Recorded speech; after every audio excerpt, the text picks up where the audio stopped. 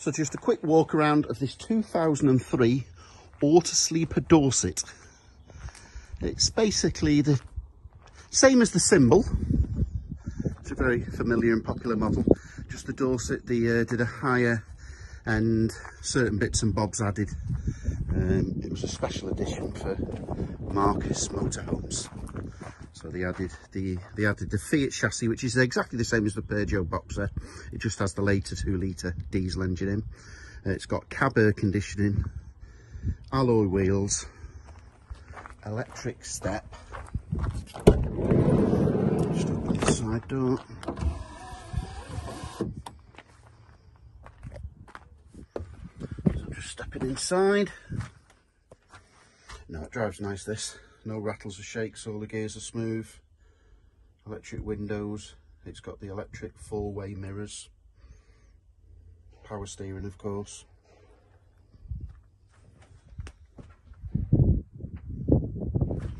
So obviously that swivels round.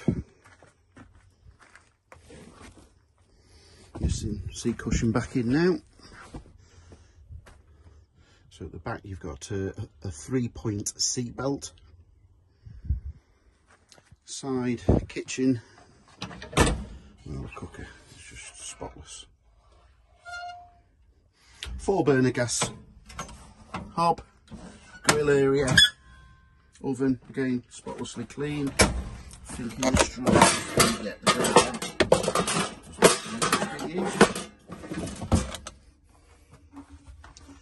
kitchen sink. You've got working blinds for every window, as well as the all-important fly nets if you're travelling to Scotland for the midges.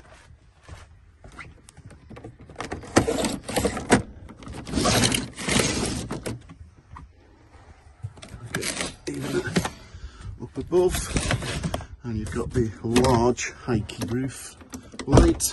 I'll just close that down like so. The last owners left there. Well, you've got a TV, oh, it looks like a DVD. The last owners left that in. Autosleeper always leave that, so that's where you could put another TV with your main supplies, as well as your 12-volt supply, as well as a aerial. But either the last owner or the previous owner has, would you believe, put a very expensive satellite dish in. Now, there's a lot of instructions, so I'm not checking that. I don't know how these things work, but look at it. Wow. No reason to disbelieve that won't work. Would appear that that's, I don't know, is that locating satellites now? A set of instructions to go with it. Wardrobe, the little table, the large table is clipped in behind here, 1-2 clips. You've got both remote controls, one must be the remote, one must be the satellite, and one must be for the TV. I'll break this video off shortly because WhatsApp only likes short videos. And there's your gas. So yeah, about that satellite. Look at this. I've got a big satellite system on the roof. There it is. That's a 360-degree bi-directional satellite dish. Wow. Okay, I'll make the next video. So bodywork wise, it's fantastic when you consider it's 2003, so it's, what's that make it, 18 years old. So I think bodywork wise is very good. Just being very fussy, you could matching a stripe there. That's just the only part of the stripes that are spoiling it.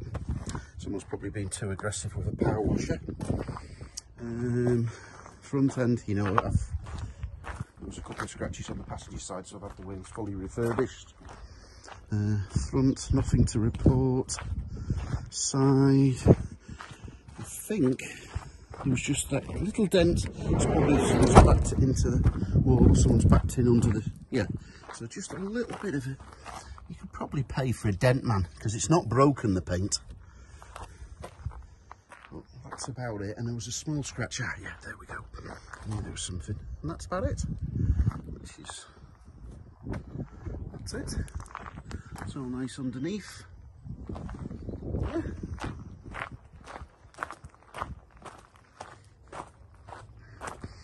So that's the exhaust for the Truma for the hot water. If it's on gas, that's heated on gas. You have got the option for electric. I'll show you that in a second video. But that's the exhaust. That's the inlet for the mains electric. And the inlet for the fresh water.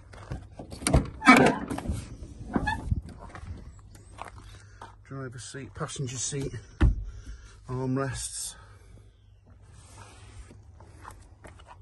Quick look under the bonnet while we're here. Very nice underneath. You've got Valeter puts covers over the mats. The mats are nice, and all the carpets are underneath with no stains or anything. Yeah, it's lovely.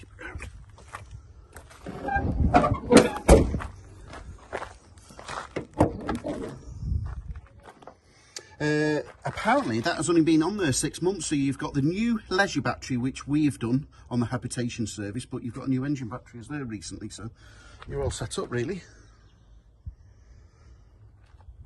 Oil in there, water in there, and washer water. So the oil and filters have been changed. So the leisure battery fits under the driver's seat. So if you pulled that forward, you would be able to get access to the leisure battery. That's a brand new one fitted. Okay, let's go in the back and show you the wet room, toiletry and shower. Oh, while we're here, this is the Thetford cassette for the toilet. So you've got two levers, as it were. Well, there. So you've got two chemicals, blue and pink. Pink for the stink, blue for the loo. So pink for the stink is for the bowl, for the flush. So pink fluid in there and blue in here. Just press that button there and that pulls out. If for any reason that's solid, don't force it. What that means is the inside, the closure on the bowl is not quite closed. So make sure that's closed and that will come out. Never force anything. In fact, that goes for any single thing on a motorhome. You've also got the two carry bike Fiorma awning, carry bike, and you've got the awning, and I've done some pictures. Very straightforward in there to unwind.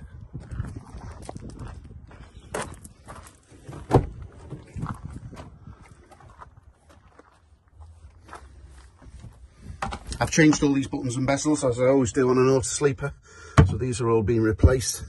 Just freshens it up nicely.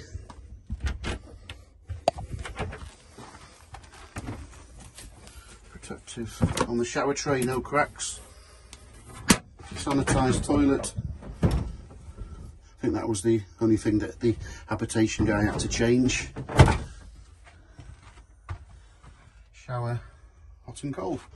And the Autosleeper overthink things, but you've got a privacy door, so you can clip that into there, just to there, and that creates more private area between this and the front room if someone's in the shower or changing for any reason. Okay, next video to follow. Okay, so the first quick video walk around. So this button will operate all the time, straightforward. The step. It's actually not that tall to get in there, but it's a nice little feature.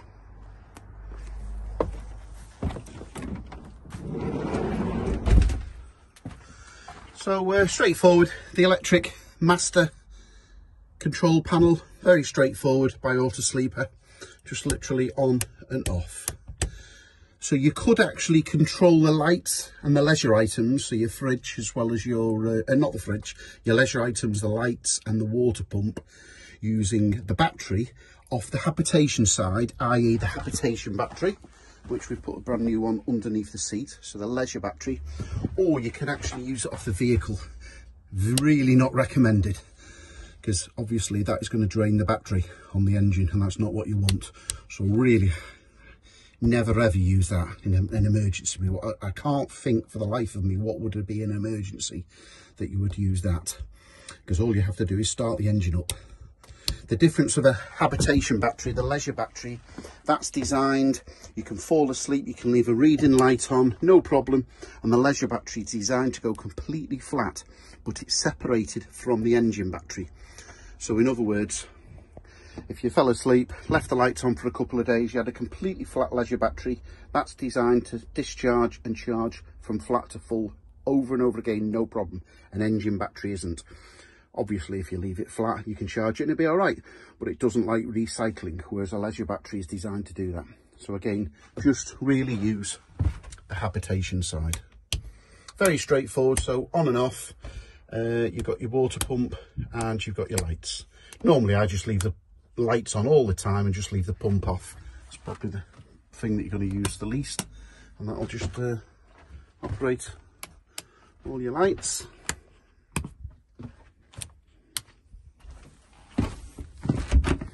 I'll send a couple of videos because WhatsApp only likes short videos. So you've got the water basin, so it's got a new tap fitted, so you've got hot and cold there. You've got the toilet, it's all been sanitised, and push it in here for your flush.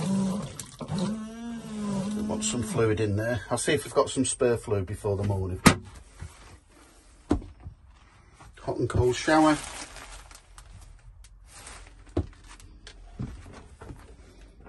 So there's that that I showed you, that just clips round, privacy on the back of the bathroom door.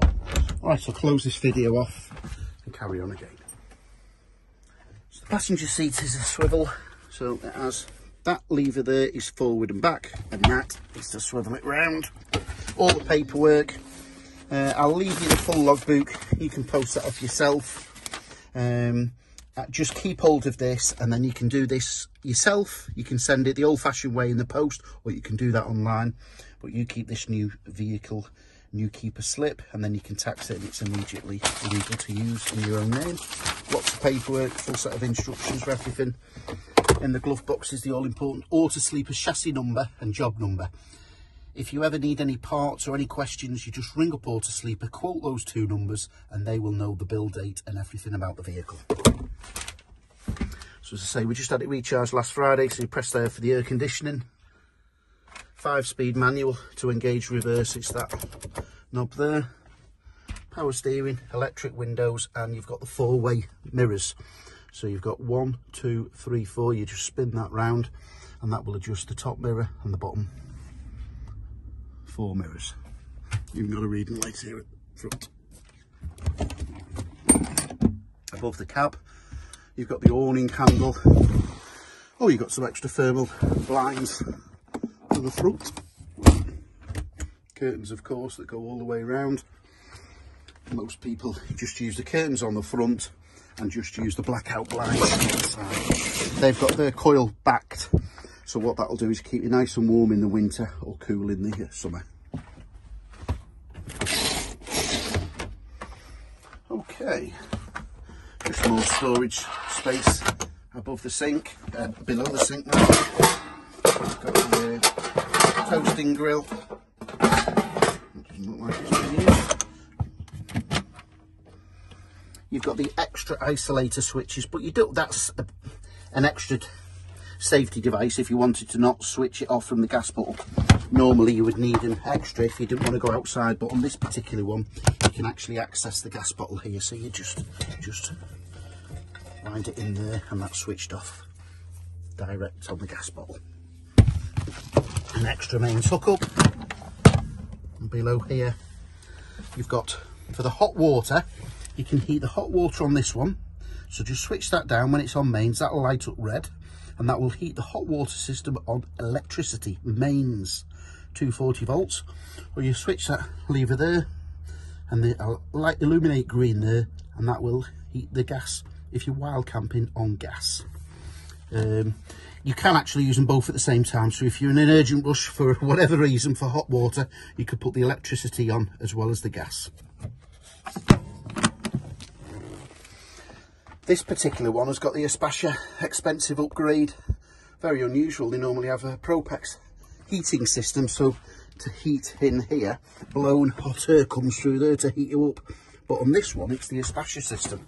So that, you just press on there, that one's on, and that now will heat up, blow in off the diesel. So the actual diesel in the fuel tank, very economical.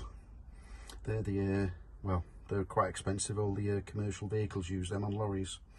So you can just, it'll take a minute or so, so you just press it in. It takes a minute or so to go through the cycle, then it clicks in, and then it'll start blowing hot air from there. And if you was in the summer and you wanted a bit of, it's a bit of a gimmick really, because you just open a couple of windows or such, but if you wanted cold air blowing in, cold air, you can press that fan there. and then that's the thermostat, and then just to switch it off there. Okay, I don't think there's much else to show you. You've just got a cupboard in here. You've got the mains supply there and the hookup cable.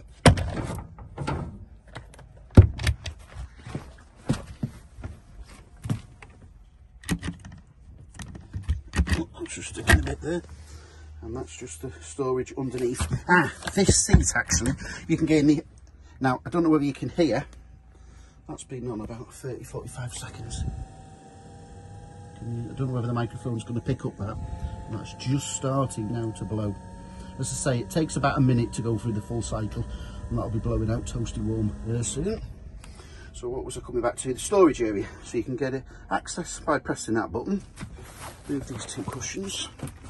Or you just lift this up here, and that gets access into the very big storage area under there. You shouldn't need access in there. That's for the hot water boiler for engineers to access. The only time you'd have to access there is to winterize it. So if you put your hand down there and shine a torch, there's a little yellow lever in there, and that'll completely drain the water down to winterize it. But hopefully we won't be needing that for a long time. Okay, let's just switch off the diesel night heater. Just press off. Now when you switch off, it won't immediately go off, it's got to go on a cool down cycle. Okay, so fridge is a three-way fridge. What I do is always leave these in the on position, so you've got, this one will only work on the 12 volt, not off the leisure battery, just when the engine's running. So in other words, when you're driving around, it'll be keeping it cold. When you're parked up, if you're plugged into mains, you've got the mains supply. And also, if you're wild camping, you've got it on gas. The reason I leave those on all the time is it will automatically, as you start and switch your engine off and drive around, it will automatically fridge it, and as soon as you plug into the mains, it will automatically operate. So the nice thing is, if you have it plugged in before you leave the house, in other words, before you go away, that will do two things. It will be having your fridge fully charged, or fully frosted as it were, before you go away, and it will also be trickle charging and charging the leisure battery to tip-top condition. So if you're at home, that's a nice feature to have it plugged in if you're going away for a couple of days. That fridge is so well insulated, that'll last you a couple of days with you starting the engine as well as having it fridged off the mains. And there's the freezer department. Another little trick that people do is take that door off or leave it. It's a bit of a gimmick really, having a freezer. I don't think you're going to be having much in the freezer there. And then you're getting the fridge super chilled off the freezer as well as off the frigid elements. Gas connection, you always leave that sparking, push that in, turn it round, and you hold it in, and when the gas is switched on, in fact, I've just remembered I've put the gas on.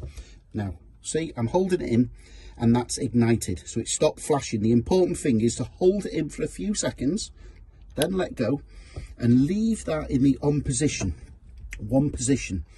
What that will do then is automatically flash again, reignite if the pilot light blows out. So there is a hole there. You can just about see the blue pilot light there, but you know it's on because it stopped flashing. If it had a gust of wind, I'm out of breath again after this flaming jab.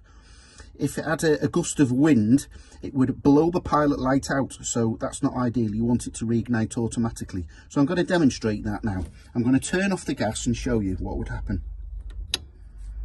And it relights again. So in other words, if it blew off with a big gust of wind, it would reignite safely. And there it is, back in again. So you just hold it in for a few seconds, 3-4 seconds, let go, and it'll hold fire. Okay, we'll just switch that off.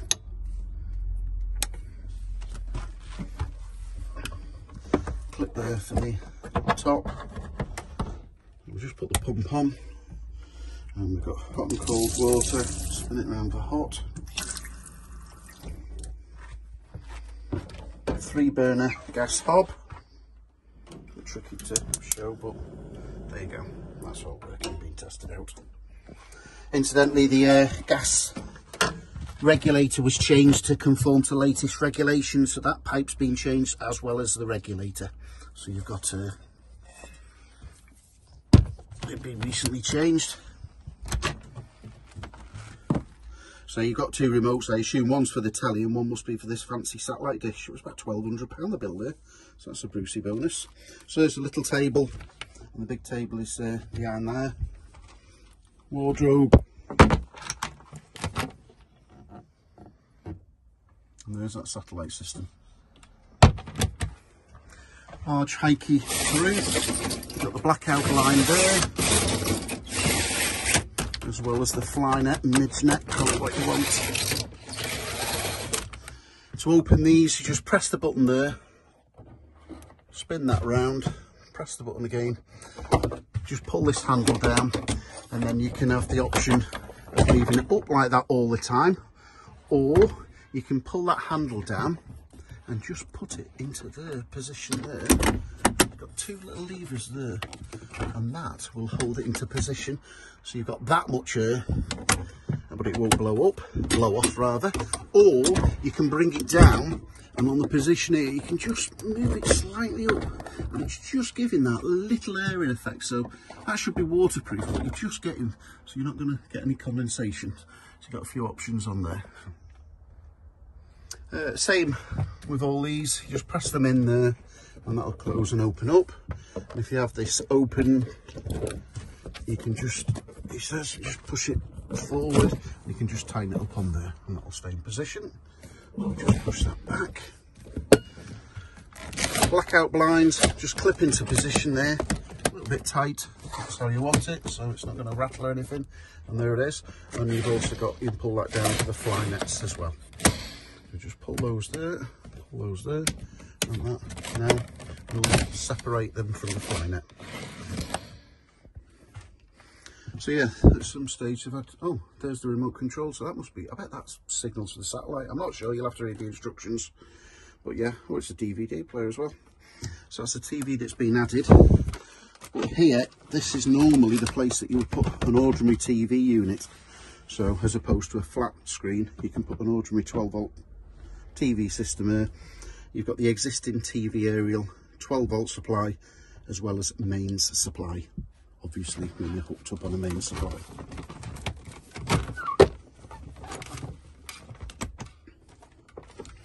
Three-point seat belt to that seat, and you've got a lap belt there with a buckle there, and it's underneath there.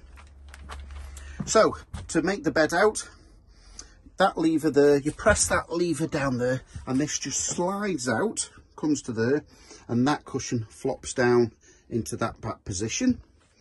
This one, you just press that lever down, pull that forward, and that slides all the way forward. The passenger seat there swivels round, so that gives a longer method, and there's some filling cushions. You pull the driver's seat forward and there's some filling cushions for there. Okay, next video. So these three are just the three filling cushions that when that goes forward, 1, 2, 3, and obviously then that will create a very large queen size. So I'll just put those three filling cushions underneath there in storage. Okay, so just showing the Thetford cassette system. So you just press that lever there and that will then pull out. If that is solid for any reason, that means the pan inside is slightly open. So make sure it's completely closed inside, and then you can press that and pull out. Never force anything. So if anything won't do, stop and think about it. Everything's designed in such a way. So you put the fluid in here for the toilet. That's for your flush water. And then here, now in here, so blue for the loo, pink for the stink, as we say the Caravanners rhyme. So pink for the flush and blue for the loo. And this actually acts as a measuring cap. So just go in there, put some blue fluid in there, and put it in there, and that will keep it rightly so.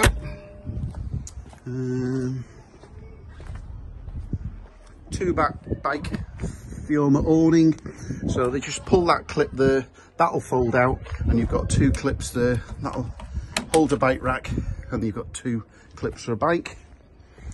Fridge covers, you've got the mains hook up. So once it's in, it's nice and solid. To remove it, you press that lever down there, and then with another hand that'll pull forward, and then when you're on the road, just clip that into place there.